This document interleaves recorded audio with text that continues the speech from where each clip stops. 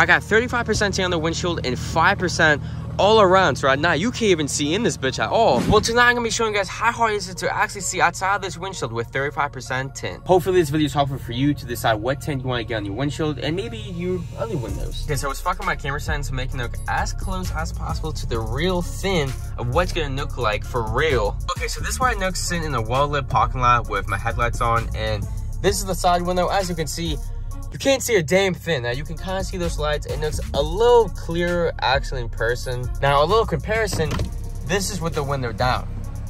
This is what it looks like outside, and this is with the tint.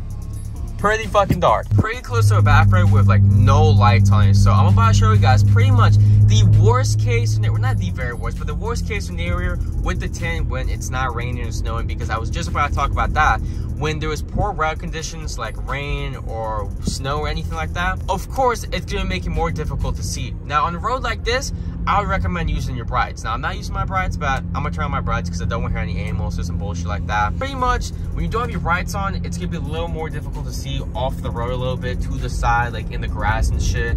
And then with your brights, it makes it a little easier, but it could still be a little difficult to see. But in general, honestly, I don't think it's that bad. Now at times it does get a little more difficult, like I said, especially when it's raining or snowing. So I don't think I would go any darker than 35, because I think 35 is that good sweet spot where it's dark, people not gonna be able to see in your car, but it's not too dark to the point where I'm like, oh my god, I can't see anything at all. So there's another thing to factor in, is that if you have any vision problems, especially vision problems at night, I don't know, it may be a little more difficult for you to see. It definitely will be. If you have any questions regarding the windshield tint or just the tint in general, let me know in the comments down below, and I'll answer any questions you may have. You should watch the video on the screen right now because it's a great video.